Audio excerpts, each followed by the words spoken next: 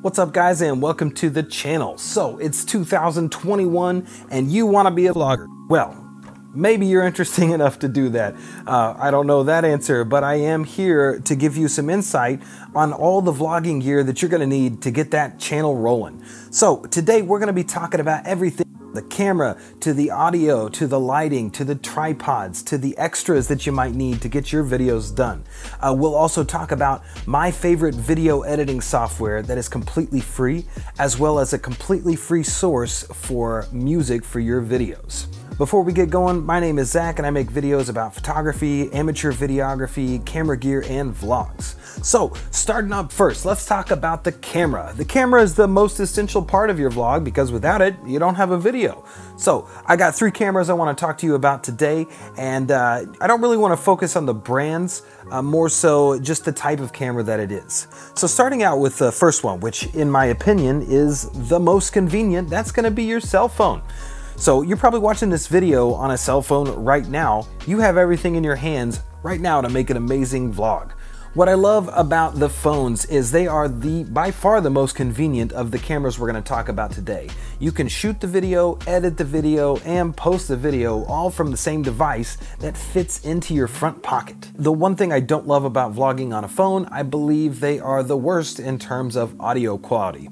That brings me to my next camera. The next camera we're talking about is this guy. This is a GoPro Hero 8 Black, and I love my GoPro. This is, it's super small, it's super convenient. This thing is virtually indestructible, it's waterproof, and there are just so many accessories you can get for this thing to be able to mount it on just about anything. The one thing that impressed me most about the GoPro recently was the quality of audio that I got from it. If you check out this video up above, I shot that entire video on this GoPro Hero 8 and the audio was great. I shot it in 4K at 24 frames per second, had great audio, was able to do some B-roll with it, and this is all it was. It was barely anything to take with me. So the GoPro is, yeah, I love going out and just vlogging with this because it's so easy. Bonus tip, if you have one of these, you probably also have a cell phone, so that would give you 2 cameras to give you multiple angles. That could be a really cool thing. The next type of camera I want to talk about is going to be, well, just a traditional camera. Now, don't get me wrong, this is definitely not my vlogging camera. That is the Nikon Z50 that I'm filming this video with. But standing in for that, for the purpose of this demonstration, is the Nikon D7100 with a Tamron 10 to 24 millimeter wide angle lens. The camera, the traditional camera, the DSLR, the mirrorless. In my opinion, this is going to give you the best quality video. You're going to have more options in terms of frame rates and shutter speeds and apertures with different types of lenses. It's also got really nice connectivity for things like microphones, hot shoe mounts for lights, as well as a ton of storage with removable SD or XQD card slots. That being said, it is by far the most inconvenient of the cameras that I've talked about today when it comes to filming on a vlog. What you have to do is think about what's more important. Do I want the highest quality video possible with a big camera or a mirrorless camera and a big wide angle lens? Or is convenience more important to you? Alright, so that covers the different types of cameras that you might use to vlog. Let's move into what I think is the most important first upgrade you can make, and that is going to be some sort of audio solution to give you better sound on your videos. First up, let's talk about this. This is the Power DWise lavalier microphone. It was about a $40 investment, and I've really enjoyed using it over the past couple months. Number one, it is really inexpensive. Number two, I can use it on my camera or on my phone. And number three, it gives you a really nice isolated sound for your videos. So the lavalier microphones, they plug into your camera or your phone, and you clip them on your shirt or lapel or something like that.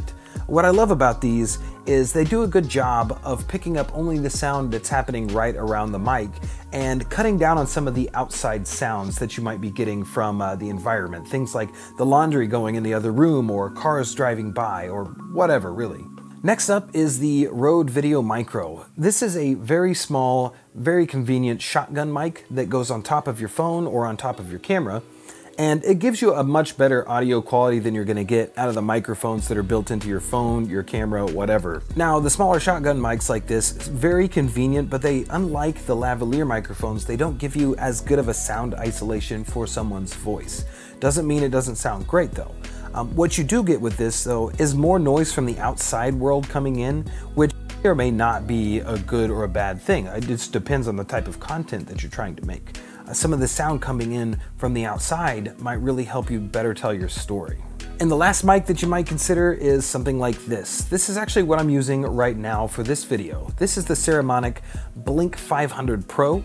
And what this is actually a wireless audio setup. So I've got a receiver on my camera and I've got a transmitter in my pocket down here. And attached to that transmitter is my lavalier microphone. What I really like about this, it takes the frustration of having to deal with cables out of the mix. So we've got our camera, we've got our audio figured out. Let's talk about lighting. So lighting, you can definitely use available light and create amazing videos, especially if you've trained your eye to see what good light looks like. A lot of folks will make videos using only window light coming in through a diffuse sort of curtain or something like that, and it looks amazing. Knowing that you can use natural light to make great videos, I also like to have some sort of artificial light source available to me when I'm out making videos. So I've got a couple options I want to show you today. The first is the Aperture AL-M9. This is a small LED light that is really not that much bigger than a credit card, but it is super bright, super powerful, and super convenient. You can stick this thing just about anywhere and help better control the light of your scene. You could even throw this on top of your camera to give yourself a little bit of light in the face if it's dark outside, and be able to film at night, which is awesome. This guy, about 50 bucks. A slightly bigger version that's similar to that. This is the ESDDI 380 PLV, I believe. A little bit bigger, same concept, LED light. What I like about this one is you can actually change the color temperature between warm and cool. So you can match different types of scenes with this and get different effects, use it as a background light to match something like an incandescent bulb, just like I'm doing back there with the desk lamp. The last type of light I want to talk about is, well, this might not apply to you if you want to be a run and gun style vlogger, but if you're looking for more of a studio setup like I've got here, I've actually been using over the past couple months the Godox SL60 watt. That's my background light right now, throwing the blue up on the back wall there. And I also have the Godox VL150 up here as my key light. These definitely aren't a necessity for starting a vlog, but if you're looking to have more of a studio-like setup for some of your videos, like I'm making right now, these are instrumental in being able to make your scene look awesome. Next up is the tripod. So if you're getting started as a vlogger, I got two that I recommend. Number one is the Joby GorillaPod. This specifically is the 3K kit, which comes with the tripod as well as a phone mount adapter. So this is one of the most versatile pieces of gear that I own. The Joby allows you to, it's got these flexible bendy legs that basically let you put this thing wherever you need it. I will caution that these legs tend to wear out over a while, so if you end up loving it, be prepared to buy 2 or 3 of these over the next couple years. The next tripod, you saw this earlier, this is the Manfrotto Pixie, about $30 investment. I think the thing I like about this most is it's easy to pick up, grab, and go, and it's gonna do the job. The thing about this one is it's definitely not as flexible or versatile as the GorillaPod, but it's really nice to take out and it doesn't take up a lot of room in your bag.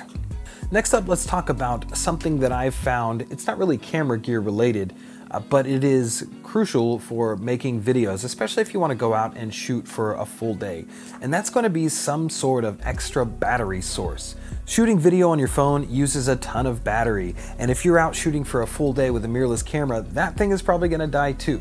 So with me on my vlog days, I always have some sort of a USB battery charger with me. This is a 10,000 milliamp hour from Mophie. And if I'm shooting on my camera, I always have 1 to 2 extra batteries to give me those precious extra hours of making content while I'm out and about. There is, and I promise you, you'll make this mistake one day and you'll be like, ah, that Zach guy, he said something about this. You're gonna go out one day, you're gonna have a whole day's shooting planned, and in the middle of it, your camera is gonna die, your phone's gonna die, you're not gonna have a charger, you're not gonna have an extra battery, and your vlog is not gonna go on from that point until you can get to an outlet and get that thing charged up. Do yourself a favor, pick up an extra battery or two for your camera or an extra big battery pack to take with you if you're shooting on your phone. All right, so at this point, you put it all together. You've got your camera, audio, lighting, tripod, extra batteries, you're out in the field, you're shooting your B-roll, you got your A-roll. The next thing you need for videos in 2021 is gonna be some sort of editing software. So my preferred editing software, hands down, is got to be DaVinci Resolve. DaVinci Resolve is completely free. You can go to Blackmagic's website and download it for free on Windows or Mac right now, and you have everything that you need to cut, edit color, edit the audio, put together some music in there, splice up your B-roll, whatever you need to do, you can do it in DaVinci Resolve, and it is 100% free. Now, if you want to edit on your mobile device, like an iPad or your phone, absolutely possible. You can do that with something like Adobe Rush or Filmora or Power Director. There's a ton of software out there that costs nothing to get to help you create videos. So now you've got your video all cut up, it's looking great. Last thing you need to do is add some audio, and I tell you what, there is a completely free solution for a ton of audio for your videos, and that is going to be the YouTube audio library. The YouTube audio library has hundreds of audio tracks that you can download completely for free to use in all of your videos. Well guys, that wraps up everything that I think you need to start vlogging. Now you don't need all of this. Camera, audio, lighting, tripod. That's really it. You don't need to buy all this stuff. Maybe just one from each category. If you don't want to buy any of this stuff, you probably have everything you need to vlog sitting in your pocket right now. So guys, if you want to see more videos like this in the future, please hit that subscribe button down below. It really helps me out.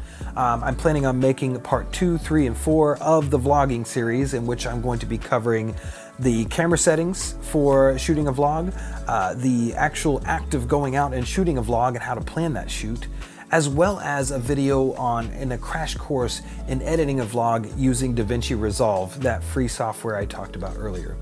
Thank you all so much for watching. I will see you guys in the next video. Bye.